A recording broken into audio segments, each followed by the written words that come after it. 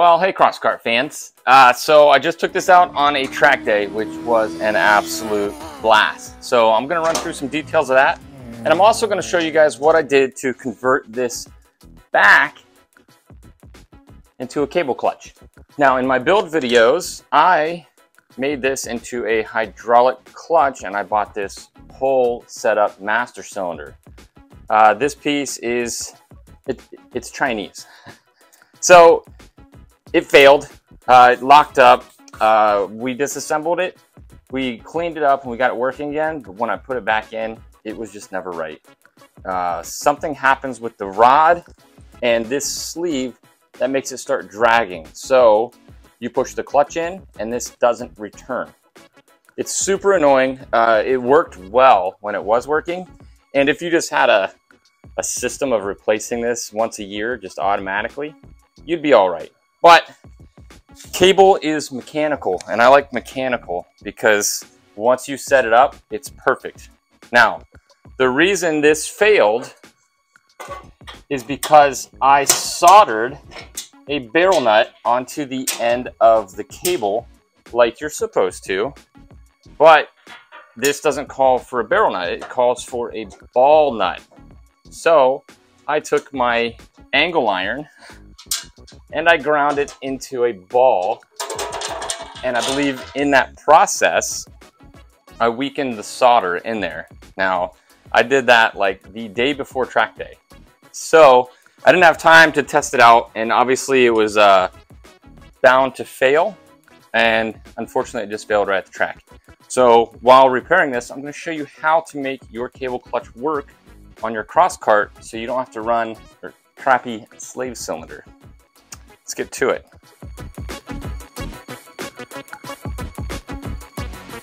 All right, so here's what we're working with. Now it's pretty simple how this works. Inside of here, there is a cam. The cable runs through here, hooks up to this, and when you pull it, it pushes a rod which disengages your clutch. When you let off the clutch, it pulls that cam back down via this spring, and you have full clutch engagement. Now you can see here, there's my cable, and you can see the ball is missing. Now, when picking a clutch cable, make sure you get one that has some kind of adjustment. This is threaded, and it is a similar diameter to the punch-through hole. So all I did was tap, drill and tap. I didn't have to drill, I just tapped it. And then I have adjustment for the cable length. So let's undo that so we don't lose our cable in there. Now, the reason that this is a ball nut and not a barrel nut is because it has to fit through that hole in our housing. It's slightly annoying, but it's an easy workaround. So let's find a way to make a ball nut for this. All right, so before we get into the back end, let me show you the front end. You can see that the master cylinder is still hooked up. There's no reservoir in it and it is empty. That is sheerly just to have a stopping point in the back and to line up my pedals. With this loose cable, this just runs free. There's probably another method to do that, but I had the master cylinder, so I just used it. Now I used the connection point for the master cylinder and just ran a longer bolt through it. I put a heim on it, I drilled a hole through it the same diameter as the cable, ran it through sideways, and then I'm using a bolt to hold that in place. There's probably other ways to do it, but that's what I had available to me, so I used it. I made up this little bracket. I've got my keeper for it right here. It's adjustable on the back end. If you want to be super slick, you could make it adjustable here and at the back. I have the cable running out of the way. That bracket's kind of tucked behind C14 there, so it's not in the way at all. The cable runs beside the pedal, so nothing's in the way. It was very, very smooth. So that's the front end. Now I'm going to take this cable loose so I can cut the back side off. Now you can see I left all the slack in because I didn't know what was coming next. And now I'm prepared for this exact situation.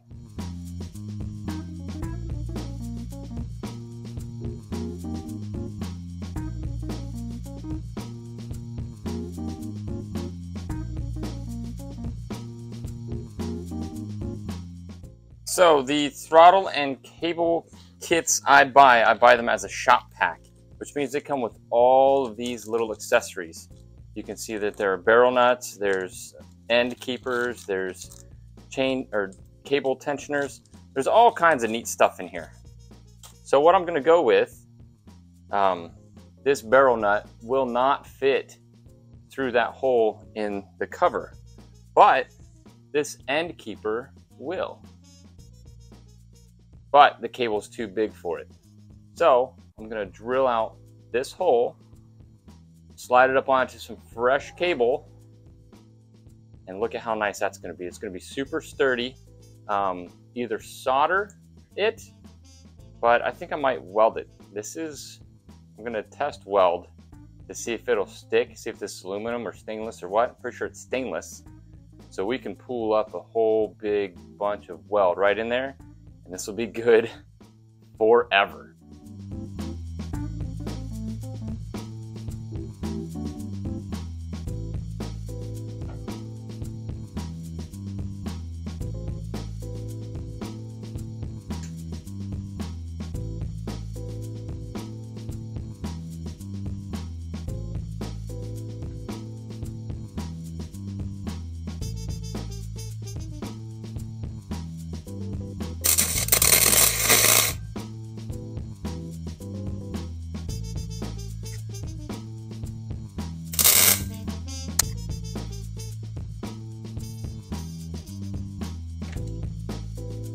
All right, so some of you probably already knew that that was brass, probably a nickel coated brass, but look at all that weld we got on the cable. Now it's the important part. The brass piece is just for connecting to the other side of that clutch bracket holder. So as long as we have something strong on the back side, the cable's not going to pop out. There's probably a million ways to do this. There's swedges, there's soldering obviously, there's making your own, drilling out a piece of plywood and filling it with solder in a ball shape. This took literally 3 minutes. So I'm not unhappy with it at all. Just gonna clean up some of this weld. I've already yanked on it a few times. It is absolutely solid. And I actually could not say that about the one I did prior. So we're in good shape. Let's get it installed. Work on calibration.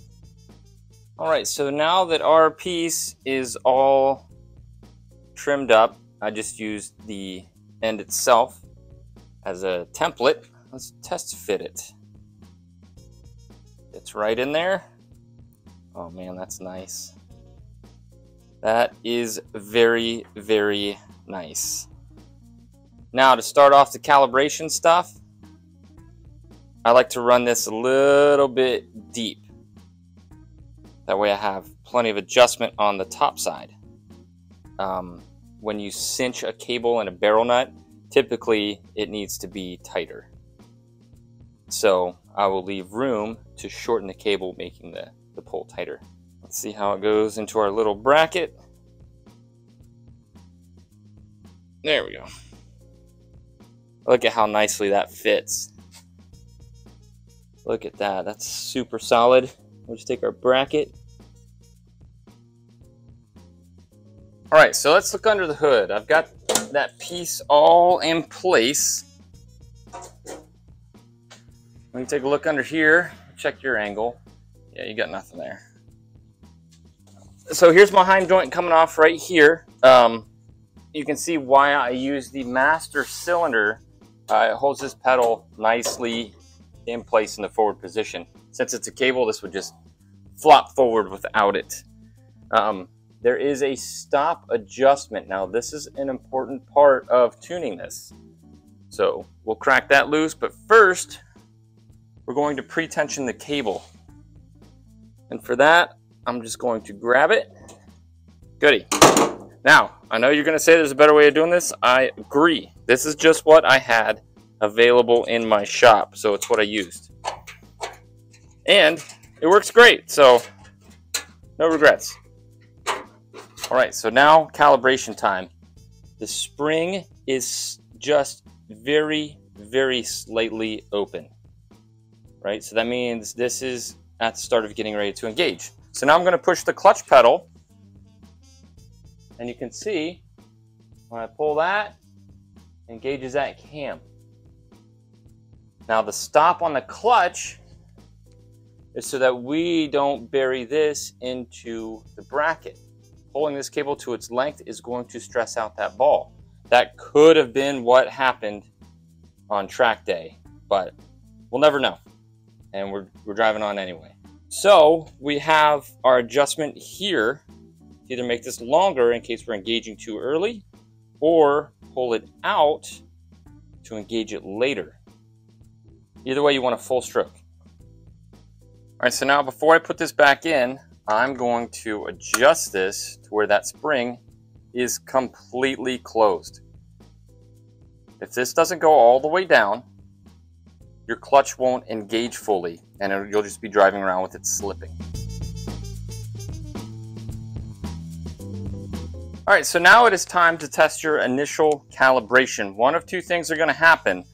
One, your clutch isn't going to be fully engaged when the pedal is out, which means it'll slip.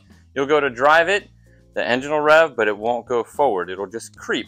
Number two, the clutch won't fully disengage, which means you push the clutch, it still wants to go. So an initial test that I do is I put it up on jack stands.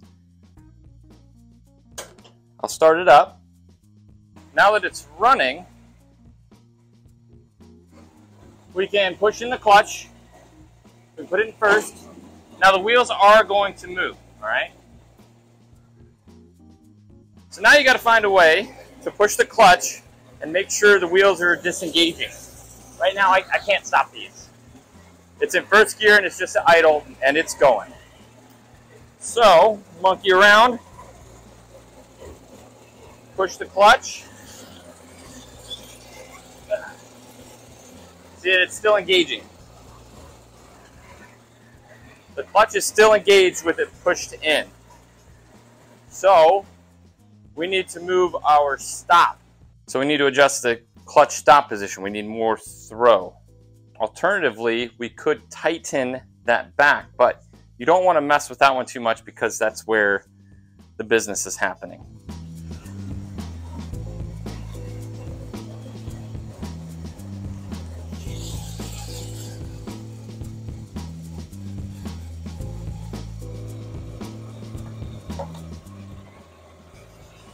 So now, there's really only one thing left to do, and it just happens to be one of my favorite parts. We gotta test it.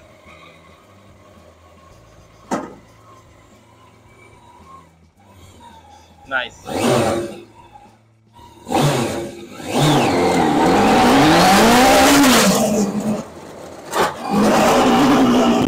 Now, what I'm noticing is that the clutch is all the way at the bottom. As soon as you move the pedal, it is engaging.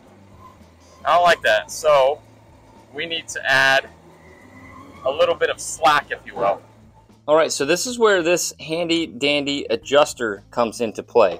Now, I'm sure I could figure up the ratio of how many turns to how many decimals of an inch each turn is worth and compare that to how much pedal throw I want. But all I need to know from that test drive is that the cable shroud needs to be shorter. The first, I don't know, 4 inches of pedal are doing nothing. So basically I need to either readjust the cable in my Heim joint or make this longer. Now you can play with all 3 of your adjustments, those 3 being the cable itself in the Heim joint barrel nut contraption. It is right here at this adjustable point. And your third adjustment is your clutch stop on your pedal box. If I adjust this outside the parameters of that push rod for the clutch, then I'm going to ruin the clutch. I'm going to overstroke it, which is why that clutch stop is so important. So just keep messing with those 3 adjustments until you get it exactly how you want it, and it will drive amazingly. When this was working, it was fantastic. Even that short drive, like, it was acceptable. But I go for more than acceptable. I go for exactly how I want it. And this should be it. Now, I realize that I'm using a camera, and since I don't have a second person here, I can just film my adjustments. Come up here, press the clutch pedal, and see exactly what it's doing. Do that a couple times. Do a fast one, just to see how it's releasing. Then review the footage. Pretty slick. Well, that's it. It was pretty easy, pretty simple, and I was really excited to share it with you guys because the hydraulic setup, even though it's smooth and buttery, it's not resilient, apparently. So this clutch cable setup, easily adjustable, strong, mechanical. So once it's set up, it's set up. The calibration, if you got two people, it's a lot easier, but I just showed you can do it by yourself. And that's it. Now, I don't really ask you guys to like videos, but nobody's gonna see this stuff if you don't like the video. YouTube weirdness makes people like videos for it to get seen, and I don't really ask you guys for that because this is for you. All this stuff is for you guys. I love all the builds. I love the community. You guys are awesome, and I can't thank you enough for joining in on this awesome adventure of cross-karting. I officially have a race car sitting in my garage. I hope you guys will someday as well. Thanks for tuning in. I'll see you next time.